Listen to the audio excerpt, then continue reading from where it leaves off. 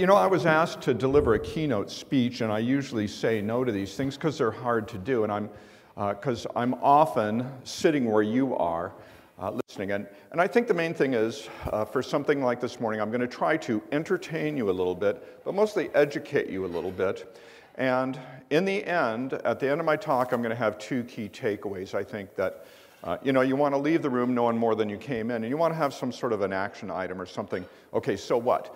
After this 45-minute talk, how am I better in some way for this? Well, we'll see if that happens. Here we go. Oh, and first of all, welcome for scaling, or congratulations on scaling Mount Caesars there. I don't know much about escalator design, but it seems like there might have been a better way.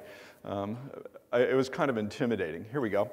So, agenda and goals. I think I explained the goals. It's just for you to know more than when you came in, be mildly entertained, but also, you know, have something that applies directly to you. In other words, I'm going to, my last two bullet points are going to be something for you to bring to your company and to you and your career path. The Q&A, because it's such a large room, Q&A isn't totally feasible, but I'll be happy to stick around after the presentation ends pretty promptly at 8:45 to answer questions, and I'll be lurking around all day today too. So one of the things that we're going to start with is just sort of this vocabulary issue, and there's no set definition for any of these terms, and that's a key takeaway.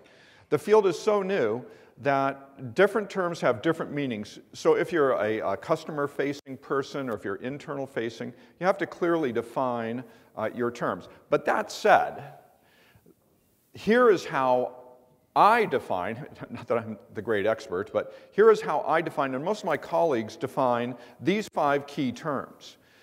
Data science is just sort of a very broad term, and it applies, it has a hint of traditional statistics, and we'll have more to say about that. By the way, especially on this slide, if anyone wants to counter-argue this, wave your hand wildly and say, you're wrong, meaning to me. Now, machine learning is just making predictions from data, and the key word here is predictions. It's so easy to get lost in all this massive amounts of, I was about to say hype, okay? There is a lot of hype involved, but you know, I'm going to say right off the bat, this stuff is absolutely real. It's happening right now. It's happening with incredible speed. And I have some demos too, if we get time to go. But the key word is making predictions, because there's a lot of things that you can do that are just sort of like, okay, at the end of the exercise you go, well, so what? Okay, but if you can make predictions, and it sounds kind of crass, but if you can make predictions, you can leverage that to do good things. And that typically means making money, and not that money is the source of goodness, but if you have money, you can do good things.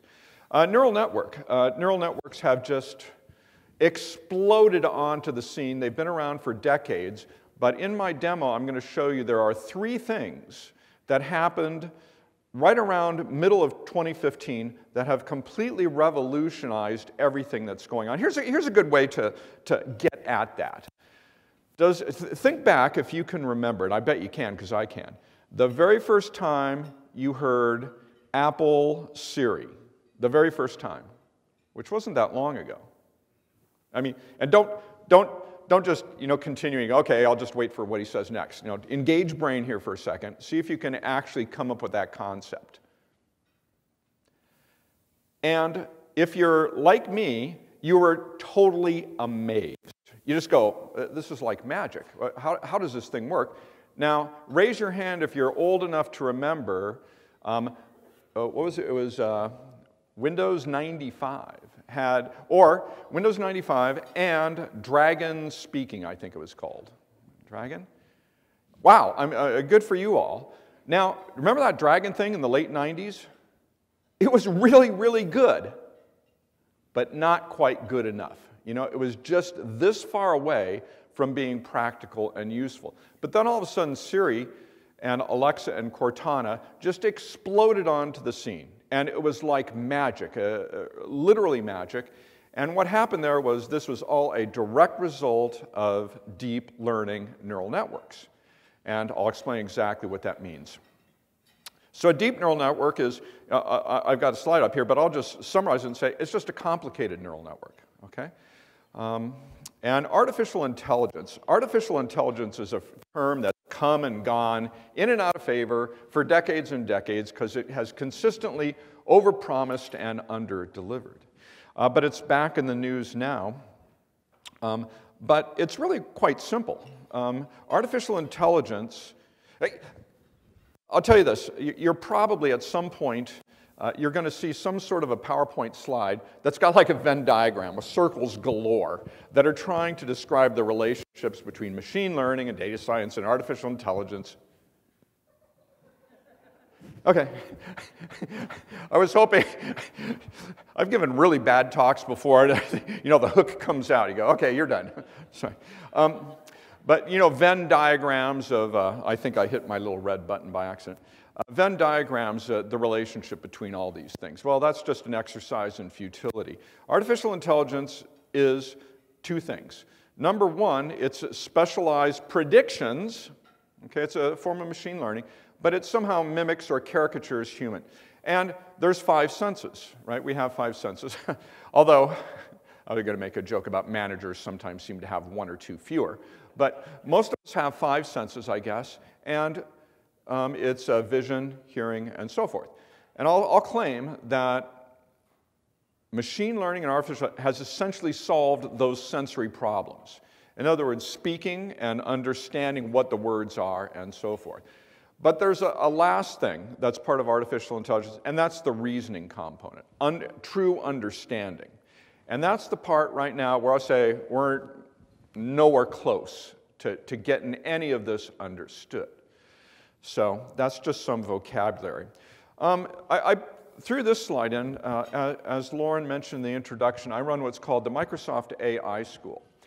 Just over 2 years ago, almost exactly 2 years ago, my little organization was formed directly by the topmost people. I avoid mentioning their names because I get scared to mention them, but you'd know their names, because Microsoft decided we're all in on 2 things. We're all in on cloud computing, and we're all in on machine learning, not necessarily artificial intelligence. And so we give training to people in our company. That's what I do. This is what our experts know. If somebody has a senior level machine learning role in most of the organizations I work with, they know this stuff, okay? The point here is that you can't, or maybe don't want to know all that stuff, but you should know those specific terms, what they mean. You don't have to be able to implement them or understand them at a deep level. But you do need to know exactly what these are so you can communicate with subject matter experts, which is probably going to be, for most of you in this room, a key role. It's not my goal to provide you with a career path on how to become a hardcore machine learning engineer, although I will point the way to that. I think for most of you who are likely in early to mid careers, it looks like, you want to be able to use this stuff to leverage, help your company and help yourself. And most of that is understanding what these terms are.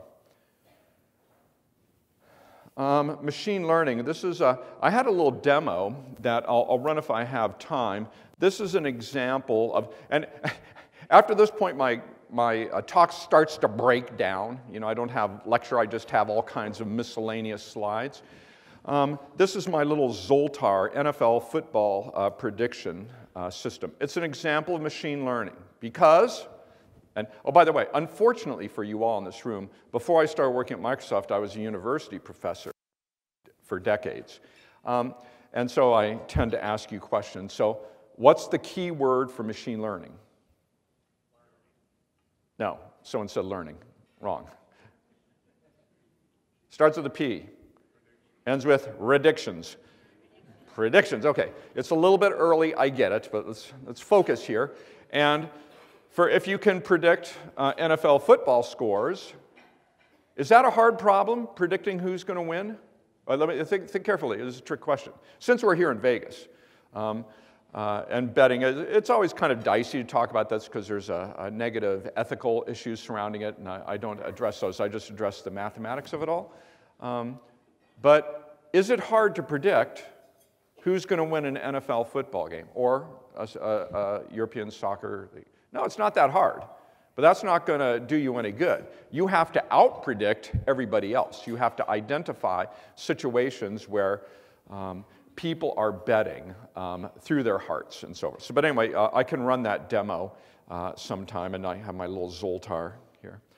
Now, data science, we were talking about these terms earlier. Look up here at the slide, and I'll bet you a lot of you recognize this. What is this? I mean, let me rephrase it and say, data science is associated with one particular technology / language / whatever. What's this? R. This is still true. In other words, sometimes you all know this, but sometimes it's good to hear something that you think is true reiterated by someone else. R is still the language of data science. It's increasing in importance and popularity. It's been around for decades. Does anyone know? Just I always like I love the R language. I've used it for back into the 80s. But does anyone know what the predecessor language to R was? Yeah, a lot of people said S. Yeah, so you go, it's backwards. But anyway. The data science is still often dominated by R, but here's where I bring this up for this difference. The graph on the right-hand side here, to me, the difference between data science and machine learning, one of the differences is that in data science, the human is really tied into the loop, and that at the end of the process, there's often a human interpretation. And that comes from data visualizations and things like that. Humans are still incredibly good at looking at graphs and charts and inferring meaning from them, okay? Okay, now, if you know absolutely nothing at 8:45, I hope you're going to know these next two slides. If you understand these next two slides, you will have all you need to know about neural networks and understanding where you need to go next in your learning journey. So what is a neural network? The first question I always have is, there's all these different machine learning techniques. I had that, there are dozens and dozens and dozens. The first problem is identifying when is a neural network applicable. And for me, it's pretty simple. If I can drop my data into an Excel-like spreadsheet, and the goal is to predict the values in any one of the columns from the other columns, then you are right smack dab in the wheelhouse of a neural network, okay? So look at this hypothetical. It's actually not hypothetical. It's a subset of actual data. Each person is obviously or each row is a person, and we've got the person's age, their annual income, some sort of education level, you know, is this a higher education or, you know, some sort of corporate training education, who knows, and their gender. And the goal is to predict political party affiliation, where the three choices are Democrat, Republican, and other. So neural networks are not magic. You have to have, sometimes it's called training data or labeled data. And all that is data with known correct answers. And I know I'm going to forget to say this later, so I'll say it now. We have absolutely conquered this scenario is a slam dunk as of early 2016. I don't care how big this is, how complicated it is, we can solve this problem, okay, if it's solvable. But the huge bottleneck right now, the gigantic bottleneck in machine learning occurs right here at this point. Does anyone take a stab what I'm talking about? What's the bottleneck? A little bit louder over there? Yeah, finding the right answers, and I'll reiterate that and say that, getting labeled data. Where does this come from? Well, normally it comes from a human being that sits down and labels us. And we don't need tens or hundreds or thousands. We normally need hundreds of thousands of labeled examples. Now, again, I know I'm going to forget this, so I'm going to tell you now. The area, okay, machine learning this is called supervised learning with labeled data. This is where all the action is right now. This is the present of machine learning, the absolute present. But many people, my colleagues, feel that there's a different form of machine learning called, and I'll give you the letters, the acronym. Does anyone know what RL stands for? RL. Reinforcement learning is correct. Reinforcement learning is similar to this, but instead of having labeled data that appeared by some human being, the machine learns as it goes on. And we'll see.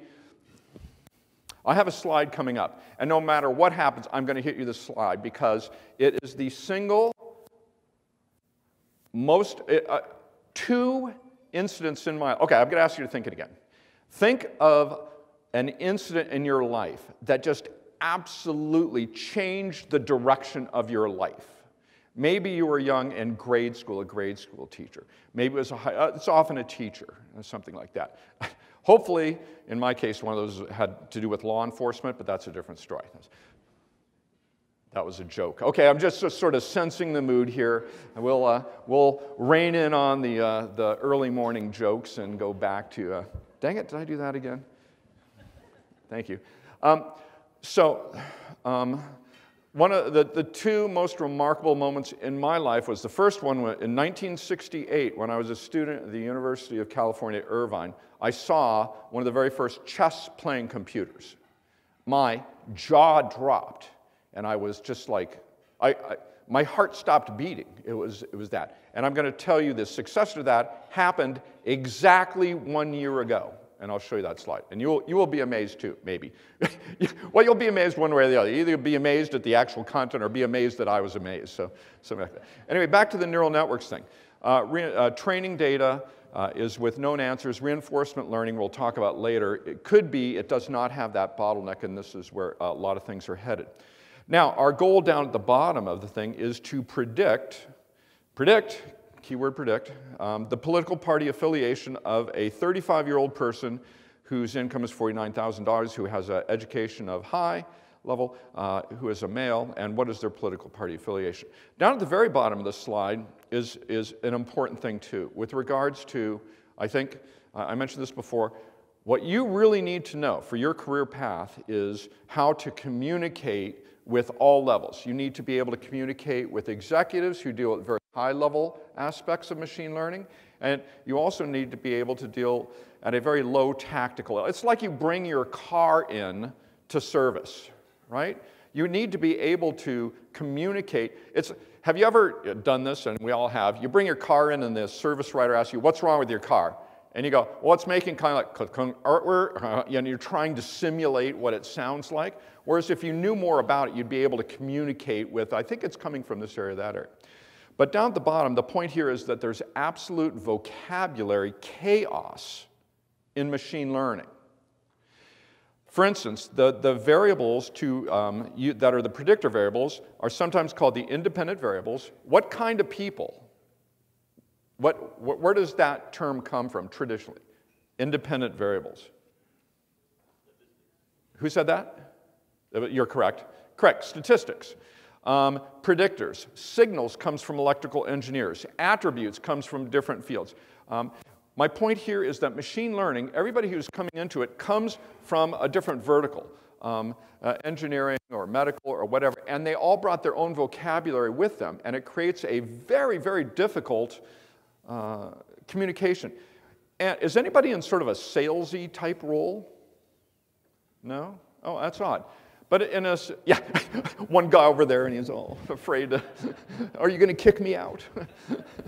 No, but in sales it's often you never want to show that you don't know something because that's a sign of weakness and you can be taken advantage of. My point here is when you communicate with machine learning, you must constantly be asking questions and constantly asking for clarification of terms. And this is a sign of strength. It is not a sign of weakness. It shows that you totally get that the same term has 20 different descriptors. Same thing with the thing to predict. Okay, so we set up what the problem is. Here's how the neural network works. On the left-hand side is the values what we're trying to predict. There's a lot to say here, but basically a neural network is nothing more than numbers in, numbers out. It almost becomes too simple.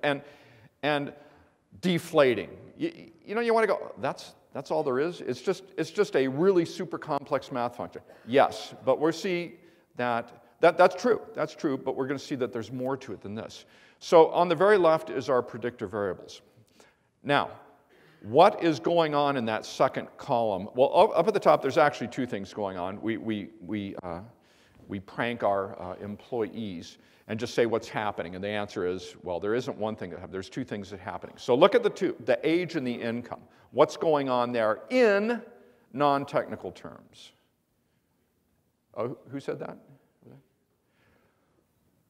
I'll rephrase and say yes, but what they're doing is we're scaling the numbers. The numbers have to be scaled or normalized so that large numbers like income don't overwhelm the smaller numbers. Now, you're all reacting, it just seems like it makes sense somehow. But if you dive into the details, you understand why that's absolutely necessary for this stuff to work good. Now, I can tell you that because I've taught this stuff, oh, I know, here's something, suppose you want to learn about this stuff. Most people in this room, I'm betting, have some form of inferiority complex. Like, oh, this is for engineers. I don't write code, this, that, and that. And we're constantly getting requests from people who are like UI designers, business managers, every kind of role you can imagine that has nothing to do with they've never written a line of code, they've never actually even looked at a line of code. And they ask, do you have any courses for us? And the answer is, yes, we do. It's the same courses we give to everybody. I'm going to show you some code. And coding is not magic. Every engineer, I'll boast, which I often do, I'm as good as there is in this field. And I learn just like everybody else. I don't just magically pull stuff out of the ether. I take an existing program and slowly modify it and make it work. So my point here is that suppose I could say, okay, I could give you a 1-hour course on how to normalize data. 1 hour, not even 1 hour, 40 minutes. I don't care what your background is, you would know everything there is to know about how to normalize data, and you would be an expert in that area. So this isn't rocket science. You can learn it to whatever level you want. And in fact, I was talking to Lauren. I give a 1 full day workshop, both internally at Microsoft and externally, the exact same content, and we go through this neural network concepts. I claim in 1 8-hour session, you can learn everything you need to know to be a technical expert and actually create these things on your own or communicate with any subject matter expert. And the hope is that we can do this next year at this time. Yes, Lauren's staring at me like, what is he talking about? I have no recollection of this conversation whatsoever. Okay, now, so the data has to be normalized. Now, for education and gender, neural networks are just math functions. They only understand numbers. So non-numeric data has to be converted into numbers. And that's called encoding. I could give you an 1.5-hour lecture on encoding. It's slightly more complicated. But you would know everything you need to know. Look at the very bottom one. Male is encoded as -1. Now we know that gender is male-female.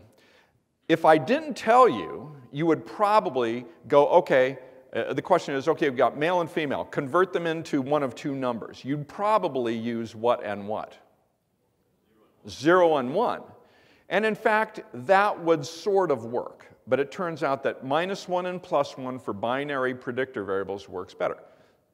You go, okay, well, so what? Well, not so what, that's it. That's what you need to know at one level. And now you know everything you need to know about encoding binary predictor variables, -1 and +1. Although you don't know exactly why, you know, that is so. Okay, so once we pre-process the data, and you have certainly heard this over and over and over again, and I'll reiterate it.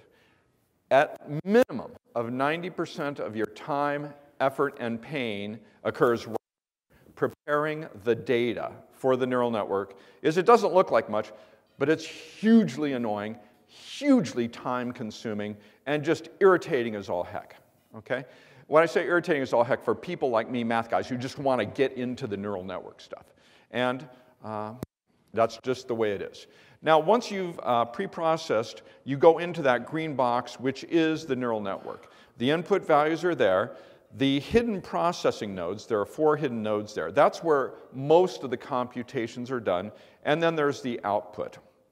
Let's move on, though, and assume that there are 3 output values there, 0.23, 0.62, and 0.15. Those are the actual numbers I got from that actual data. My claim is, remember the problem was, predict Democrat, Republican, or other.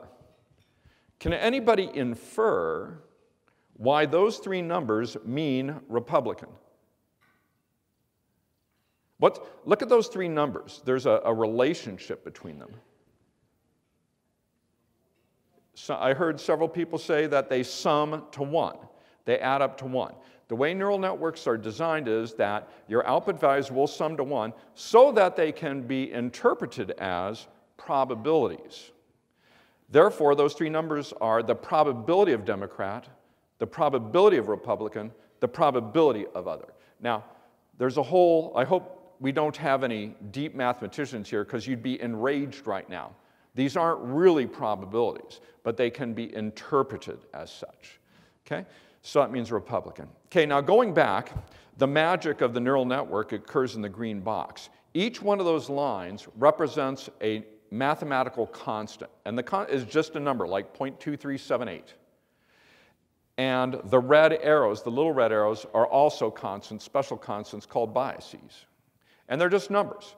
The whole idea is you use the training data to determine the values of each one of those lines, and that defines the model. That's it. In 7 minutes, that is everything you need to know about neural networks. Now, what's a deep neural network? Well, the neural networks of the type I just described here have been well known for a long time, and they're relatively easy to do, but they can only work for relatively simple problems. Okay, just based on this picture, infer what is a deep neural network? What's the key architectural difference? Who said that over there? Correct, more hidden layers. A deep neural network is one with more hidden layers, or equivalently, one that's really complicated. Now you go, well, so what? You just add hidden layers. When you add hidden layers, what are we adding exponentially more of? We're not just adding the nodes. The nodes just go up arithmetically. You know, you double them or triple them. But exponentially increasing, you're going from possibly hundreds to possibly, and I'll show you an example on my laptop, of billions of the weights, these lines. As you increase the number of hidden nodes, the number of these weights to determine becomes increasingly, incredibly difficult. And that's the processing bottleneck. But everything else is the same.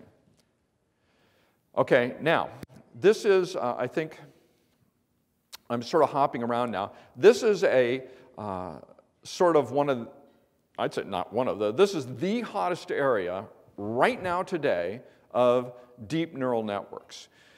This is mind-blowing too. And I have a demo that I'll try to show you this. LSTM stands for Long Short-Term Memory Recurrent Neural Network, one of the worst names ever devised. But what this is do you see there's across the middle of the diagram is 4 little yellow boxes, and they have a sigma, a tau, and a sigma, just to show off fancy Greek letters. Each one of those is basically a deep neural network. And then the rest of the architecture is additional plumbing. So what's going on here is that the field has changed starting in 2016. Instead of dealing with simple neural networks, we're taking these things and composing them into increasingly complex modules. And these things are the magic. I hope we have time to show you the demo. It's just mind-numbing how you just go, how did that work? That's incredible. But the analogy is this. I don't know much about electrical engineering, but I know in the early days they created transistors and capacitors and stuff like that. And then all of electronics was putting these together in increasingly complex systems. Well, that's exactly what's going on right now with machine learning. These systems are increasingly complicated by composing these different modules. And an LSTM, now an LSTM network is designed, it has completely revolutionized natural language processing. Okay, we'll do a little, this is Vegas. So, we'll pick the guy right here in the front to abuse. Okay, here's $20. Lauren, can you come up and be the assistant, please? I'm going to risk $20, which, believe me, based on last night, is a drop in the bucket, too. Hold this $20 bill, verify it's real. Now, you're going to win $20. I have a sentence in my mind, and trust me, I'm not going to lie, although I might if my $20 is at risk. I'm not going to lie. I have a sentence in mind. It's a real sentence, and I'm going to tell you part of the sentence, and I will give you the $20, or Lauren will give you the $20 if you can predict the next word. And I want you all to think, too, see if you would have won the $20. Okay, so it's a sentence. The first word of the sentence is the. Crowd goes silent. Okay, what's the next word? Cat. The cat. Actually, not a bad guess, but incorrect.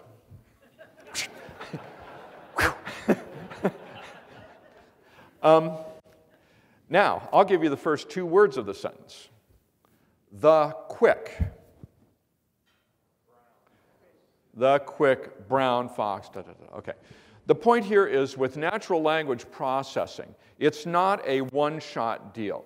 To predict, remember the key word is predict, to predict the next word in a sentence, you need the context of all the previous words. And that's what an LSTM, recurrent neural network, does. The first neural networks that I've described have no memory. Every new input is completely isolated. But an LSTM network has memory of the previous words, which makes them insanely powerful. In some ways, you can think of an LSTM as a tiny little computer because it has a memory, it has input, it has output. It can do incredible stuff. And I'll show you a demo. Lauren, what time is it? About? 8:35.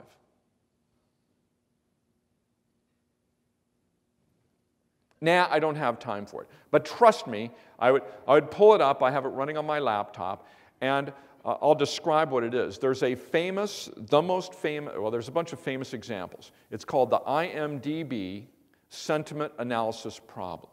You've all probably seen or heard of the IMDb movie database website. The problem is there are 50,000 labeled movie reviews. These are actual reviews from users. Thank you. And so the problem is you have the review is like, this movie was incredible, or something like that, and it's a positive review or a negative review. So the goal is to predict, is this a good review or a bad review? And it's almost like magic, and an LSTM can do this. And if I would have had time, I would have run the demo right in front of you, and you would have been amazed. Okay, so 10 more minutes. Let's see. LSTMs, this is sort of, there's two kinds of takeaways you should have from today. Sort of these global, generic, this stuff is real and it's new. The specific takeaway is LSTMs have completely revolutionized natural language processing. I worked with some, at Microsoft Research, with some people who've been working with natural language processing their entire lives. And does anyone know like what a stop word is? Yeah. Imagine you're trying to figure all this stuff out. It's incredibly hard. You have to do, what do I do with the word and? Is it important or not? I mean, all this stuff. LSTMs and neural techniques obliterated traditional natural language overnight. It just rendered them completely obsolete, which isn't entirely true. There are still many certain problems where the traditional techniques work much better. Okay, convolutional neural network. This is, ironically, one of the most common types of problems that you'll see in training courses and stuff like that, but it's actually sort of the least used.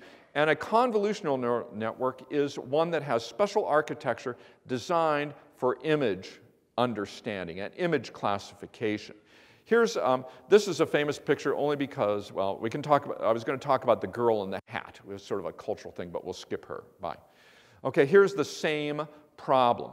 If you're trying to, okay, on the very left-hand side is an image, 28 by 28. It's a famous, it's called MNIST. There's an MNIST data set of digits that were pulled from, I think it was from government documents where people had to fill in things by hand. And that's obviously a 7. But a human being, to identify this, is an incredibly challenging problem for a computer to identify that as a 7. And it turns out that there's strong evidence that we don't look at the whole image there and identify it in one giant blob. We identify it by scanning different features of the image. For instance, a 7, there's a bar across the top, there's a diagonal bar, and they're two connected in a certain geometry. A convolutional neural network, CNN, does that kind of stuff, and if you look at, now, look all the way at the end. The output of this thing, the output, the final outputs are 0, or 0.0, 0.0, 0.1, 0.0, 0.0, 0.1, 0.0, 0.8, 0.0, 0.0. Do you see those there? What's the relationship of those numbers? They have a relationship with each other. They sum to 1. My point here is that once you understand the basic neural networks that we had in those 2 slides, you understand all the complicated versions. All the complicated versions have the same fundamental ideas. So which one is the highest? 0.8, which is the probability associated with that's a 7. So it works the same. It's not magic. You can learn all this stuff. Okay, I'm going to use my last 5 minutes or so. This is the present of machine. Stuff just works. It's awesome. But here is a peek at some of the things that are coming down the road very quickly. Right now, this is more of the present. There are 4 neural network code libraries that dominate the engineering world. TensorFlow from Google, CNTK from Microsoft, Keras, which is a cousin to Google TensorFlow, and PyTorch, which came out of Facebook. Right now, our engineers at Microsoft are very stressed because it's not feasible to learn all 4, because they're very difficult to learn. So you have to roll your career dice and figure out which ones to focus on. It's not clear which one, if any, of these will emerge as the dominant library. Things are still very much up in the air. This is an example. There's the MNIST example to show you that this stuff isn't magic, it just works. I don't know what that one is, an example. Here's yet another again of the image classification to illustrate the point that you just get outputs that are interpreted as probabilities. An area that is sort of on the cusp of what's new is neural-based time series. Time series problems are incredibly difficult. They've been around forever, but a lot of sales data and stuff like this follows, where along the x-axis you've got some indication of time. LSTMs are being successfully applied to these problems because an LSTM has memory, so instead of looking at just one time point, you've got this history. But it's a really hard problem. There's an actual, I have a demo that I don't have time to show you that you can get very almost magical predictions of these time series problems. Neural anomaly detection. That's a whole topic in itself. It's one of the hottest areas. Anomaly detection just means identifying the bad stuff. And that's a huge problem. And neural techniques are just now taking over. When I say just now, I'm going to claim in the last probably 16 months or so. This is all very new stuff. Not entirely well understood. This is natural language processing, part of the LSTM thing. Applications, I'll skip that one. Okay, now here's some of the really looking forward. Some of it's not all great news. One is, self-driving vehicles. You may have seen them driving around here in Las Vegas, one of the early prototype towns. I would never get in one of those cars because I know how this stuff is implemented. It all boils down to the training bottleneck. You can't train. The classic example is, okay, what happens if one of these self-driving cars is running down the road and sees a cow lying in the middle of the road? Well, it's never seen a cow lying in the middle of the road before. What's it going to do? Well, I don't want to be in the car to find out. Also, this is a famous example where you can take an image, it's more along the lines of security, where you can take a school bus and make a tiny change that's not visible to a human being with just a few carefully chosen pixels and force and make the classification system think it's an ostrich. So it's just like, you know, this means, is this, well, anyway, there's a lot of interesting things here. I don't want to be in an ostrich. This is a GAN, generative adversarial networks, interesting topic in the future. There's many companies with imaging. There's well over 20 companies that are throwing these small briefcase-sized satellites up in the sky. Instead of one giant billion-dollar satellite, they're throwing up hundreds of these multi-thousand-dollar things. And the problem here is they're being swamped with imagery data. What do they do with it? Well, the only way it can be addressed is through machine. Oh, here it is. Okay, I'm going to stop right. This is going to be my last slide. I promise, Lauren, because I can tell she's getting nervous. It just absolutely blew my mind. AlphaZero. Has anyone heard of AlphaZero? Wow, okay. It is mind-blowing. The history of computer science is closely associated with the history of computer chess, going back to the 1940s when it was theoretical, 1950s, the early things. And then I told you in 1968 I saw one of the earliest computers that plays chess. This problem has been addressed by the world's greatest minds for over 50 years. And it has culminated in insanely powerful chess programs that can defeat any human being. You might remember from the late 90s, you heard of something called IBM's Deep Blue machine, beat the world champion Garry Kasparov. But anyway, so Google created this AlphaZero.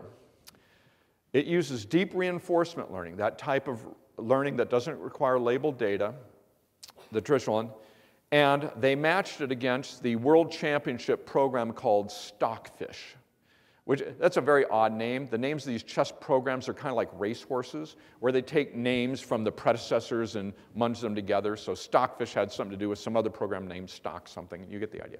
Okay, Stockfish is the world champion. It obliterates any human being. No human being has a possible chance against it, and it destroys all its computer competition too. Using deep reinforcement learning, Google trained AlphaZero. All it did was give it the rules of the game. Trained it for 8 hours. Okay, now this was closely followed by me and everybody else, and we're all scoffing. My friend, this is going to be a massacre. The culmination of the greatest minds in human history applied to a problem for over 50 years versus 8 hours of training. Okay, and sure enough, the results came back, and it was a massacre, 28-0. And we're all reading that. Yep, we knew it. And then, wait a minute. AlphaZero won 28-0. AlphaZero obliterated Stockfish after 8 hours of training. It was the second most amazing thing I've ever seen in my life, and my heart stopped again for the second time.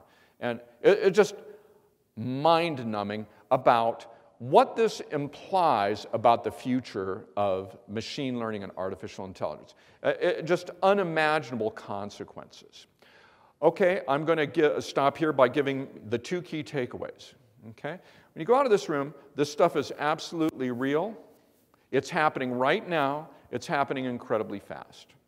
You don't have to be on the leading edge of understanding all this stuff, and your company doesn't have to be on the leading edge of understanding this stuff. But I do claim that if you were my friends, my neighbors, my children, whatever, I'd say your company is at risk and your career, let's not put it this way. There's insane opportunities for your company and for your career path to not necessarily be first in this field, but you don't want to be any later than third into the field, if you know what I mean. You don't have to be the early adopter. But just knowing about this stuff, you have unlimited opportunities, and this is where everything else is going and everything else. That's all. Thank you very much. I hope you enjoyed the show and the rest of your talk.